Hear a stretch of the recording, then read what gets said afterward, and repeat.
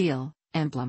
A seal is a device for making an impression in wax, clay, paper, or some other medium, including an embossment on paper, and is also the impression thus made. The original purpose was to authenticate a document, a wrapper for one such as a modern envelope, or the cover of a container or package holding valuables or other objects. The seal-making device is also referred to as the seal matrix or die, the imprint it creates as the seal impression, or, more rarely, the sealing. If the impression is made purely as a relief resulting from the greater pressure on the paper where the high parts of the matrix touch, the seal is known as a dry seal. In other cases, ink or another liquid or liquefied medium is used, in another color than the paper. In most traditional forms of dry seal, the design on the seal matrix is an intaglio, cut below the flat surface, and therefore the design on the impression's matte ice in relief, raised above the surface. The design on the impression will be a mirror image of that of the matrix, which is especially important when script is included in the design, as it very often is. This will not be the case if paper is embossed from behind, where the matrix and impression read the same way, and both matrix and impression are in relief. However, engraved gems were often carved in relief, called cameo in this context, giving a counter-relief or intaglio impression when used as seals. The process is essentially that of a mold. Most seals have always given a single impression on an essentially flat surface, but in medieval Europe two-sided seals with two matrices were often used by institutions or rulers, such as towns, bishops and kings, to make two-sided or fully three-dimensional impressions in wax, with a tag, a piece of ribbon or strip of parchment, running through them. These pendant seal impressions dangled below the documents they authenticated, to which the attachment tag was sewn or otherwise attached. Single-sided seals were treated in the same way. Some jurisdictions consider rubber stamps or specified signature accompanying words such as seal or LS, abbreviation of locus sigilli, place of the seal, to be the legal equivalent of, i.e., an equally effective substitute for, a seal. In the United States, the word seal is sometimes assigned to a facsimile of the seal design, in monochrome or color, which may be used in a variety of contexts including architectural settings, on flags, or on official letterheads. Thus, for example, the Great Seal of the United States, among other uses, appears on the reverse of the $1 bill, and several of the seals of the U.S. states appear on their respective state flags. In Europe, although coats of arms and heraldic badges may well feature in such contexts as well as on seals, the seal design in its entirety rarely appears as a graphical emblem and is used mainly as originally intended, as an impression on documents. The study of seals is known as sigillography or sphragistics. Seals were used in the earliest civilizations and are of considerable importance in archaeology and art history. In ancient Mesopotamia, carved or engraved cylinder seals in stone or other materials were used. These could be rolled along to create an impression on clay, which could be repeated indefinitely, and used as labels on consignments of trade goods, or for other purposes. They are normally hollow and it is presumed that they were worn on a string or chain round the neck. Many have only images, often very finely carved, with no writing, while others have both. From ancient Egypt, seals in the form of signet rings see below, including some with the names of kings, have been found. These tend to show only names in hieroglyphics. Recently, seals have come to light in South Arabia datable to the Himyarite age. One example shows a name written in Aramaic, Yitzhak bar Hanina, engraved in reverse so as to read correctly in the impression.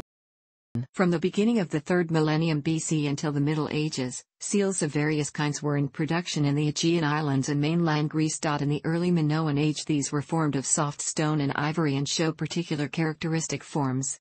By the Middle Minoan age, a new set for seal forms, motifs and materials appear. Hard stone requires new rotary carving techniques. The Late Bronze Age is the time par excellence of the lens-shaped seal anthiseal ring, which continued into the Archaic, Classical and Hellenistic periods, in the form of pictorial engraved gems. These were a major luxury art form and became keenly collected, with King Mithridates VI of Pontus the first major collector according to Pliny the Elder. His collection fell as booty to Pompey the Great, who deposited it in a temple in Rome. Engraved gems continued to be produced and collected until the 19th century. Pliny also explained the significance of the signet ring, and how over time this ring was worn on the little finger. Known as yinsang, in China, injung in Korea, inshu in Japan, and jiam, or inchuang, in Vietnam, seals have been used in East Asia as a form of written identification since the Qin dynasty, 221 BC. The seals of the Han dynasty were impressed in a soft clay, but from the Tang dynasty a red ink mat from cinnabar was normally used. Even in modern times, seals, often known as chops in local colloquial English, are still commonly used instead of handwritten signatures to authenticate official documents or financial transactions. Both individuals and organizations have official seals, and they often have multiple seals in different sizes and styles for different situations. East Asian seals usually bear the names of the people or organizations represented, but they can also bear poems or personal mottos. Sometimes both types of seals, or large seals that bear both names and mottos, are used to authenticate official documents. Seals are so important in East Asia that foreigners who frequently conduct business there also commission the engraving of personal seals. East Asian seals are carved from a variety of hard materials, including wood, soapstone, sea glass and jade. East Asian seals are traditionally used with a reed oil-based paste consisting of finely ground cinnabar, which contrasts with the black ink traditionally used for the ink brush. Red chemical inks are more commonly used in modern times for sealing documents. Seal engraving is considered a form of calligraphy in East Asia. Like ink brush calligraphy, there are several styles of engraving. Some engraving styles emulate calligraphy styles, but many styles are so highly stylized that characters represented on the seal are difficult for untrained readers to identify. Seal engravers are considered artists, and, in the past, several famous calligraphers also became famous as engravers. Some seals, carved by famous engravers, or owned by famous artists or political leaders, have become valuable as historical works of art. Because seals are commissioned by individuals and carved by artists, every seal is unique, and engravers often personalize the seals that they create. The materials of seals and the styles of the engraving are typically matched to the personalities of the owners. Seals can be traditional or modern, or conservative or expressive. Seals are sometimes carved with the owner's zodiac animals on the tops of the seals. Seals are also sometimes carved with images calligraphy on the sides. Although it is a utilitarian instrument of daily business in East Asia, Westerners and other non-Asians seldom see Asian seals except on Asian paintings and calligraphic art. All traditional paintings in Taiwan, China, Japan, Korea, and the rest of East Asia are watercolor paintings on silk, paper, or some other surface to which red ink from seals can adhere. East Asian paintings often bear multiple seals, including one or two seals from the artist, and the seals from the owners of paintings. East Asian seals are the predecessors to block printing. There is a direct line of descent from the seals used in the ancient world, to those used in medieval and post-medieval Europe, and so to those used in legal contexts in the Western world to the present day.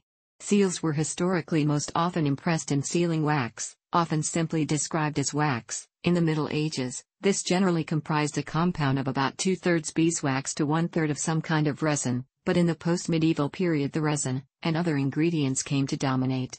During the early Middle Ages seals of lead, or more properly bullae, from the Latin, were in common use both in East and West, but with the notable exception of documents, bulls, issued by the papal chancery. These leaden authentications fell out of favor in Western Christendom.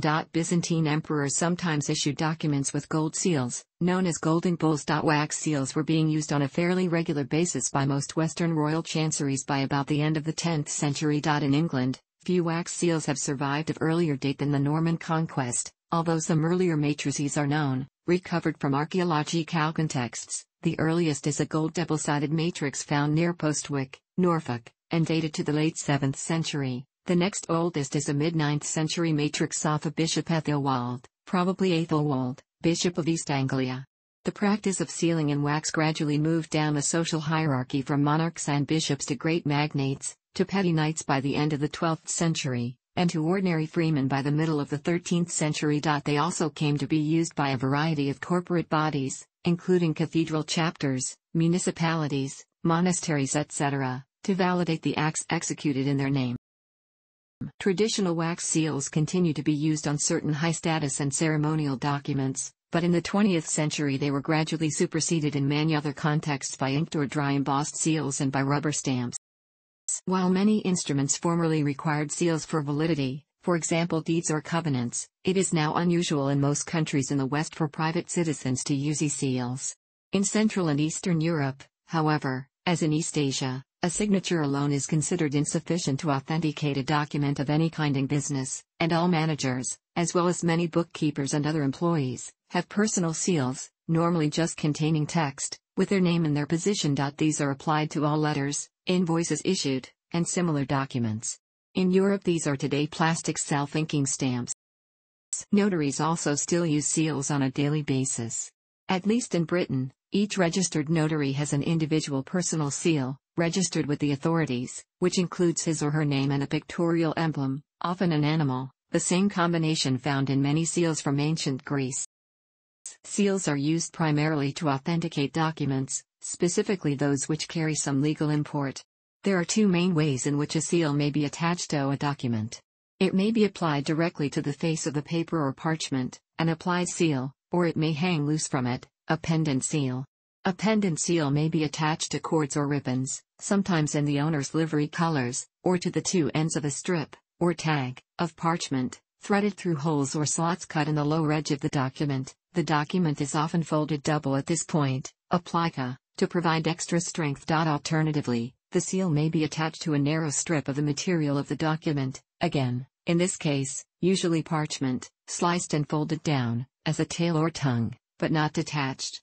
The object in all cases is to help ensure authenticity by maintaining the integrity of the relationship between document and seal, and to prevent the seal's reuse. If a forger tries to remove an applied seal from its document, it will almost certainly break. A pendant seal is easily detached by cutting the cords or strips of parchment, but the forger would then have great difficulty in attaching it to another document, not least because the cords or parchment are normally knotted inside the seal, and would again almost certainly break it. In the Middle Ages, the majority of seals were pendant. They were attached both to legal instruments and to letters patent, i.e. open letters, conferring rights or privileges, which were intended to be available for all to view. In the case of important transactions or agreements, the seals of all parties to the arrangement as well as of witnesses might be attached to the document, and so once executed it would carry several seals. Most governments still attach pendant seals to letters patent. Applied seals, by contrast, were originally used to seal a document closed, that is to say, the document would be folded and the seal applied in such a way that the item could not be opened without the seal being broken.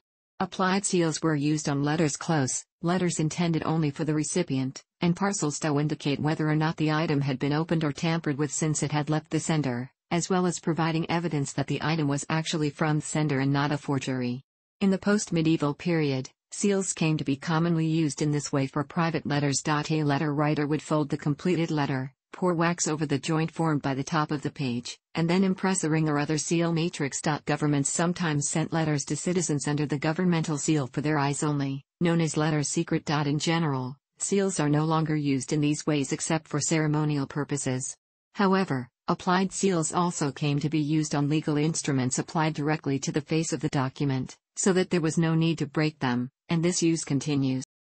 Historically, the majority of seals were circular in design, although ovals, triangles, shield shapes and other patterns are also known. The design generally comprised a graphic emblem, sometimes, but not always, incorporating heraldic devices, surrounded by a text, the legend, running around the perimeter. The legend most often consisted merely of the words "the seal of," the name of the owner, either in Latin or in the local vernacular language. The Latin word sigillum was frequently abbreviated to a simple s. Occasionally, the legend took the form of a motto. In the Middle Ages it became customary for the seals of women and of ecclesiastics to be given of a sigga, pointed oval, shaped. The central emblem was often a standing figure of the owner, or, in the case of ecclesiastical seals, of a saint. Medieval townspeople used a wide variety of different emblems, but some had seals that included an image relating to their work. Sealing wax was naturally yellowish or pale brownish in tone, but could also be artificially colored red or green, with many intermediary variations. In some medieval royal chanceries, different colors of wax were customarily used for different functions or departments of state, or to distinguish grants and decrees made in perpetuity for more ephemeral documents. The matrices for pendant seals were sometimes accompanied by a smaller counter seal, which would be used to impress a small emblem on the reverse of impression. In some cases the seal and counter seal would be kept by two different individuals, in order to provide an element of double-checking to the process of authentication.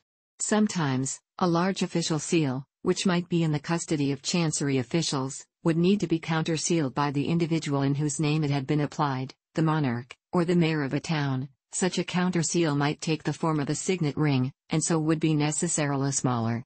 Other pendant seals were double-sided, with elaborate and equally sized obverses and reverses.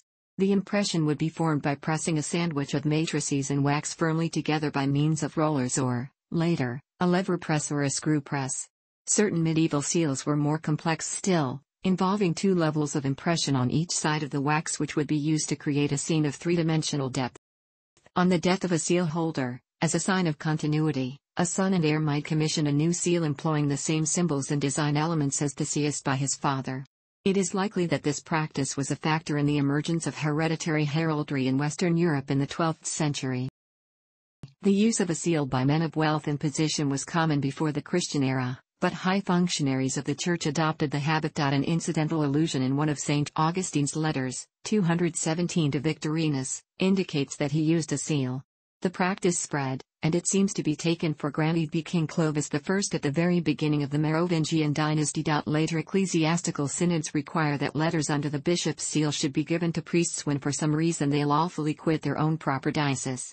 Such a ruling was enacted at Chalon-sur-Saône in 813. Pope Nicholas I in the same century complained that the bishops of Dole and Reims had, contra morm, contrary to custom, sent their letters to him unsealed. The custom of bishops possessing seals may from this date be assumed to have been pretty general. In the British Museum collection, the earliest bishops' seals preserved are those of William de St. Bishop of Durham, 1081-96, and of St. Anselm, Archbishop of Canterbury, 1093-1109.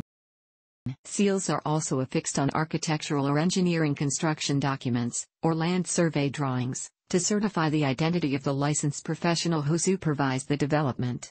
Depending on the authority having jurisdiction for the project, these seals may be embossed and signed, stamped and signed, or in certain situations a computer-generated facsimile of the original seal validated by a digital certificate owned by the professional may be attached to a security-protected computer file. The identities on the professional seals determine legal responsibility for any errors or omissions, and in some cases financial responsibility for their correction as well as the territory of their responsibility, e.g., State of Minnesota. In some jurisdictions, especially in Canada, it is a legal requirement for a professional engineer to seal documents in accordance with the Engineering Profession Act and regulations. Professional engineers may also be legally entitled to seal any document they prepare. The seal identifies work performed by, or under the direct supervision of, a licensed professional engineer, and assures the document's recipient that the work meets the standards expected of experienced professionals who take personal responsibility for their judgments and decisions. The importance of the seal as a means of authentication necessitated that when authority passed into new hands, the old seal should be destroyed and a new one made. When the Pope dies, it is the first duty of the Cardinal Camerlengo to obtain possession of the ring of the fisherman, the papal signet, and to see that it is broken up. A similar practice prevailed in the Middle Ages, and it is often alluded to by historians, as it seems to have been a matter of some ceremony.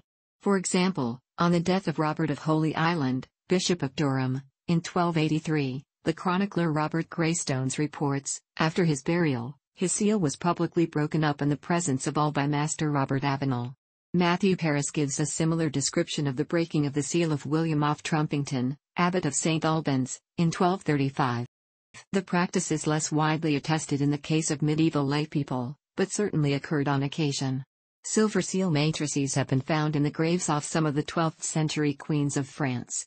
These were probably deliberately buried as a means of cancelling them. When King James II of England was dethroned in the Glorious Revolution of 1688, he is supposed to have thrown the Great Seal of the realm into the River Thames before his flight to France in order to ensure that the machinery of government would cease to function. It is unclear how much truth there is to this story, but certainly the seal was recovered. James's successors, William III and Mary, used the same Great Seal matrix, fairly crudely adapted, possibly quite deliberately, in order to demonstrate the continuity of government. A related practice of destruction is found among blacksmiths. Their touch mark, a stamp used on a hot metal to show who made it, is destroyed upon their death. Signet rings have a flat bezel, usually wider than the rest of the hoop, which is decorated, normally in intaglio, so that it will leave a raised, relief, impression of the design when the ring is pressed onto soft sealing wax or a similar material. They have been used since ancient times as the personal seal of an individual. In recent times, the design is generally a crest, made by engraving, either in metal or engraved gems, generally semi-precious. Agate is a frequent material, especially carnelian or banded agate like sardonyx. The banding makes the impression contrast with the ground out. Most smaller classical engraved gems were probably originally worn as signet rings, or as seals on a necklace. Metal signet rings can also be cast, which may be cheaper but yields a weaker material. The wearing of signet rings, from Latin signum meaning sign, goes back to ancient Egypt. The distinctive personal signature was not developed in antiquity and most documents needed a seal. A seal of Pharaoh is mentioned in the book of Genesis. Genesis 41:42, removing his signet ring from his hand, Pharaoh put it on Joseph's hand. He arrayed him in garments of fine linen, and put a gold chain around his neck. Although less common today, and very rarely actually used for their intended purpose as seals, signet rings are still worn, especially among the Armigerous, in European and some other cultures. Because it is used to attest the authority of its bearer, the ring has also been seen as a symbol of his power, which is one explanation for its inclusion in the regalia of certain monarchies. After the death of a pope, the destruction of his signet ring is a prescribed act clearing the way for the set of vacant and subsequent election of a new pope. Signet rings are also used as souvenir or membership attribute. For example, clasp ring typically bear the coat of arms or crest of the school, as an alternative to one with a stone. One may also have their initials engraved as a sign of their personal stature. The less noble classes began wearing and using signet rings as early as the 13th century.